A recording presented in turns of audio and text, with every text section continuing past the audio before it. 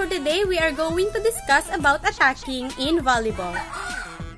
What is an attack?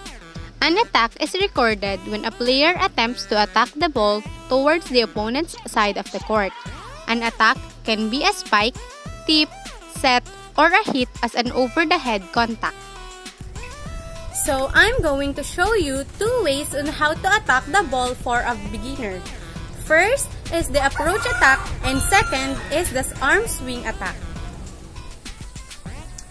So, how to do the approach attack? If you are a right-handed person, left foot forward, leaning in, and transfer all your weight to your right foot. If you are a left-handed person, left foot forward, lean in, and transfer all your weight in your left foot. This will make us get our momentum and ready us to go after the ball.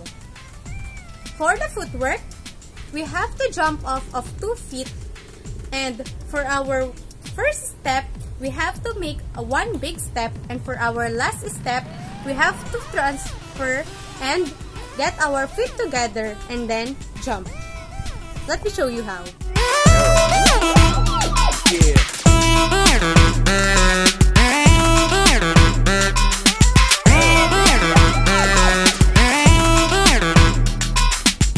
So the next one is the arm swing attack.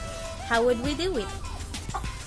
First, swing both our arms at the same time and drawing back the hitting arm like a bow and arrow, like this. After getting that position, imagine that you are throwing a baseball in hitting the ball.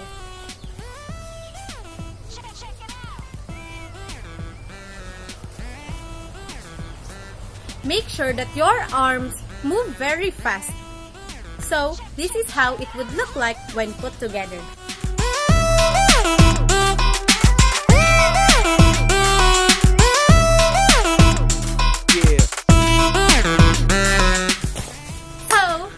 That's all for today.